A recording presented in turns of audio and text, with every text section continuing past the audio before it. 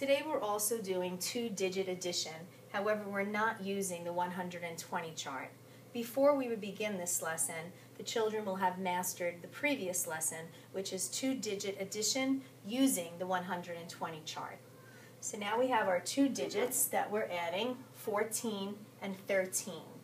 But we would like to start always with the higher add-in, which in this case is 14, and I'm adding it to 13. I'm going to take 13 apart, or decompose it, into 10 and 3, because remember, it's easy to add or count by tens. So 14 plus 10 is 24.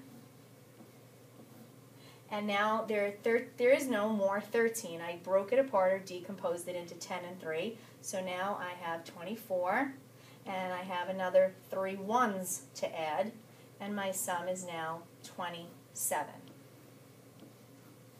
As you'll see in the next example, 24 is the higher add-in, so it is easier to begin on 24. I'm going to take apart or decompose the other add-in into 10 and 3, because we always want to start by counting by tens.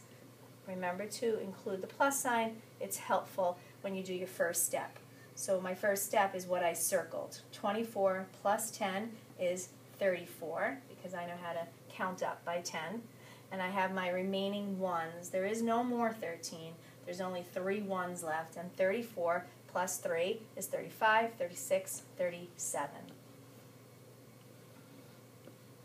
Below are 2 more examples that you can try on your own. Remember to start with the higher add-in and take apart the other number. You're always looking for a 10 end, the ones. Make that circle to remind you of your steps. And those will be helpful for you to practice with.